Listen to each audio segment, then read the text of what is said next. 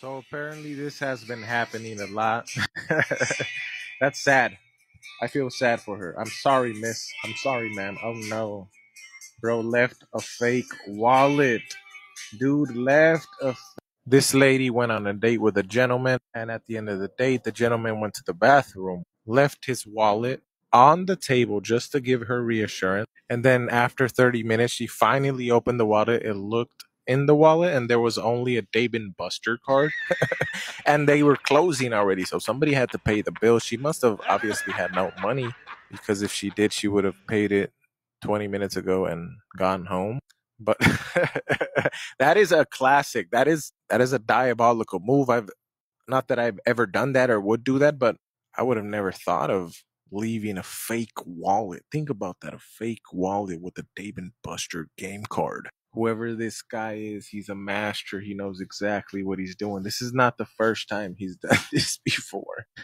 Very sad. I'm sorry, ma'am. If I was there, I would have just laughed because that's hilarious. Like and follow for more. This filthy work, man. Drizzle, drizzle.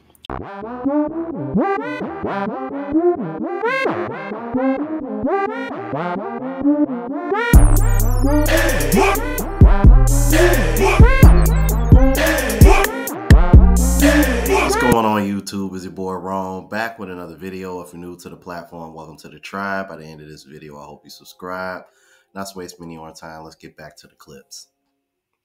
If you thought dating was only rough for women, get this. So my best guy friend went on a bunch of dates with this girl, like maybe 4 or 5 dates, like really cute dates. He planned them. They were very elaborate. And then for their whatever 5th date, she said, let me plan it. So it was really cute. She was going to do like dinner and laser tag. It sounded really fun.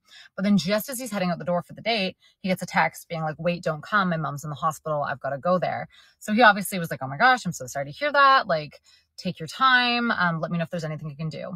He sent flowers to her house. So then a couple days later, he gets a photo from her of the flowers. And she said, oh, my roommate just said these arrived. They're beautiful. Like, thank you so much. That's super kind of you. He responded being like, yeah, no problem. I hope everything's well. Like, let me know if you're down to meet up at some point. Obviously, no rush. Yeah, hope things are good. Doesn't respond. So then he waits a couple more days and they were talking like every day. So he was like, hey, just want to check in. Like, I hope everything's going okay. I'm really sorry to hear about your mom, like thinking of you kind of thing. And then didn't hear from her again. So a couple of days later, we checked her Instagram. So she wasn't posting anything on Instagram, but she does have her ViscoCam link in her Instagram bio. She was at Coachella the entire time. Like, maybe there's a world where something happened and then she went to Coachella, but like the timing isn't right. Like, she literally was at Coachella the entire time, which like we obviously will never know the extent of how far that lie went. But imagine if she was fully lying, how bad she must have felt when those flowers arrived at her door. Like, oh, so bad. So I guess it's rough on both sides. Yeah, and these are the kind of stories that women don't leak out and tell you because it defeats their narrative. Oh, men don't plan elaborate dates and men aren't intentional in dating. And here you have a man who is clearly intentional. And the moment that woman said, oh, I'll plan a date, and then she follow up with the whole, oh, my mom's in the hospital story. Now, there may have been some truth to that because she showed a picture of the flowers. However, just because she showed a picture of that flowers doesn't necessarily mean she was where she was supposed to be at. But then again, they showed up at her door. So I would say between sometime after getting the flowers is when she was probably at this Coachella the whole entire time because he kept trying to follow up afterwards. But bruh, that is tough. This is exactly why men are checking out on dating. And y'all remember I did that video not too long ago, the woman that was saying men need to quit taking women out on dates because some of these women don't have real intention like you saw here. Let's keep it moving. Because you seen her at a Lamborghini? Something like that. So what do you think you're getting out of this? Like, what do you mean something like that? I mean, I don't know. If we start talking, we can see what happens. Now, I'm just trying to figure out like what you... I mean, I'm a pretty girl. I can't hear you, bro. Like, I said, I'm a pretty girl. We could go shopping or something. You know, we could hang out. You obviously can afford it. Okay. What that mean? I mean, you're in Miami. What do you expect?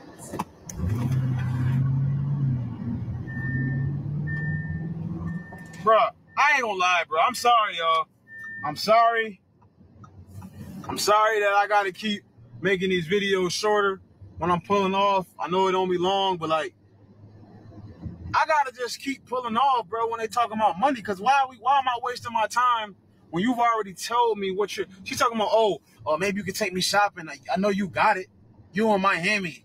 Like, what does that even mean? Like, somebody from Miami, comment down below. Anybody that's from Miami, Florida, or any part of Florida, is this just something that dudes do? Like, when they see a pretty woman, do they just instantly want to spend their money? Like, let me know. Because I'm confused at this point. And I'm tired of it, bro. Yeah, we all tired of it, man. But from what people say about Miami, it really doesn't surprise me. I'm like, why do you think so many women do girls trips and shit down there?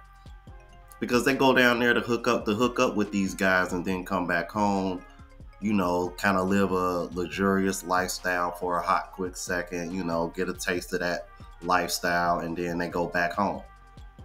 I'm telling you, bro, like a lot of these chicks, they just out here begging and they broke for real, and they looking for somebody to sponsor their lifestyle, man. I'm like, bro, Shorty was cute, but it's like, come on now. And I mean, that's tough, bro. I'm like, bro, if you dating in Miami, I feel sorry for you. Let's keep it moving. Yeah. You have the app? You have the app? Nah, she's so broke. She said you got the McDonald's app? Hold up. Yo, she's trying to... Bro, she's trying to use her reward points or go to the deal section? Nah, man. I've never seen a girl this broke in my life. She's so broke, man. She makes the brokest bitch look rich. Soft guy error this, soft guy error that. Did you hear what she said? She said, oh, you don't have $20 to pay for us? Yeah, we could just eat at the crib. I'm not trying to spend my money. I'm not trying to spend my money. I'm not trying to spend my money. So she's down to spend yours and keep her money for herself. Being a provider is a scam. Babe, you don't even have $20, bitch. Do you have $20? You don't have $20. Now all of a sudden, you just became Rachel Ray. Now all of a sudden, you know how to cook. Fuck you. I'm just convinced that a lot of y'all are just dating and sleeping with broke bums. A lot of these women are poor, but they're using you to look rich. Hold on, let me say that one more time. A lot of these women are poor, but they're using you to look rich. You guys went to the Marriott. The first set of complimentary towels, she took them. She put them in a duffel bag. The girl never played a sport in her life. Where did you get that big ass duffel bag? She's so broke, it gets worse. The saga continues. She calls the front desk. She says, hey, I just wanted to let you guys know that we don't have any towels. I don't really know why. Maybe the cleaning lady took them by mistake. But if you guys can provide us with some more towels, that would be great. And she stuffs those new towels that the staff gave her in her fat ass Nike duffel bag. And you asked her, where did you get that Nike duffel bag from? She said, nah, this is my Mrs. Make It Happen bag. And you know the worst part? One towel can't fit in the bag, so she puts it in the big ass duffel bag. You got her. I'm in my soft guy era. That type of brokenness would have given me an allergic reaction. So I came across this on Instagram. It says, women who are married, did you do wife things as a girlfriend? Yes, absolutely 100% yes. It is unrealistic to expect somebody to marry you without them knowing what type of spouse they're going to get. I don't care what these other women been telling y'all. What they be saying is some bullshit. Let's just be honest. If you are actually a person who is capable of being a good wife, doing those wifely things, that's going to come naturally to you. But never could I have ever expected my husband to marry me if I never showed him the qualities that I have to be a good wife. Just like I never would have even accepted his proposal if he hadn't already shown me the qualities that he has to be a good husband. So yes, I cooked, I cleaned, I did laundry, I gave massages, I did all that. Now, if we had gone too long with me doing that stuff and I didn't have a ring, I would have went about my merry way, because what you're not going to do is take advantage of me. I feel like that's a mistake a lot of you women make. It's not that you do the wifely duties before the ring. That's not the mistake you're making. Y'all do it too long. Y'all be 5, 6, 7 years in, still ain't got no proposal. You still just a girlfriend and you acting like a wife. That's where we got to draw the fucking line. You got to let your intentions and your expectations be known from the very beginning, and y'all got to learn how to walk away whenever your expectations are not being met. Now, that don't mean to walk away and be like, well, I'm never going to cook and clean and do all this before a ring ever again. No, don't do that. Just take your qualities where they're more appreciated. But you can't withhold that stuff in a relationship and expect somebody to want to marry you. It's just unrealistic. I hate when people use this analogy, but you don't go out and buy a car without test driving it. When we go out and buy clothes, we try them on to make sure they fit right. And I already know what y'all are saying and thinking, like a car and clothes, those are materialistic things. That's not the same as a relationship. You're right. Buying a car, buying clothes, buying materialistic things are a lot less significant than marriage. Marriage is a lifelong commitment, but still, yeah, we put more effort into purchasing those materialistic things than y'all do in choosing a partner sometimes. And for whatever reason, y'all expect everybody around you to be just as careless with that type of decision. That's why y'all expect to be wise without showing that you qualify for that position. A lot of women are claiming they're not willing to do wife duties like cooking and cleaning before they have the ring. And I'm saying, how can he determine if you're worthy of the ring if you can't show him a couple survival skills? Those aren't wife things. Those are just life things. I think a man deserves to know if you are clean. I think he deserves to know if you can feed him, okay? Just like you deserved to know if he can provide and protect, right? Wife things would be making the man your beneficiary on your life insurance policy. You know what I'm saying? Adding him to your will. You know what I'm saying? 401k, liquid assets, joint ownership on vehicles and homes. That's wife duties. But come on, these men are not asking for none of that. But what I find really interesting about this is that on one hand, you'll hear women say things like this and give advice like this, which is so stupid. But then on the other hand, I'm always seeing videos like what you're about to see here.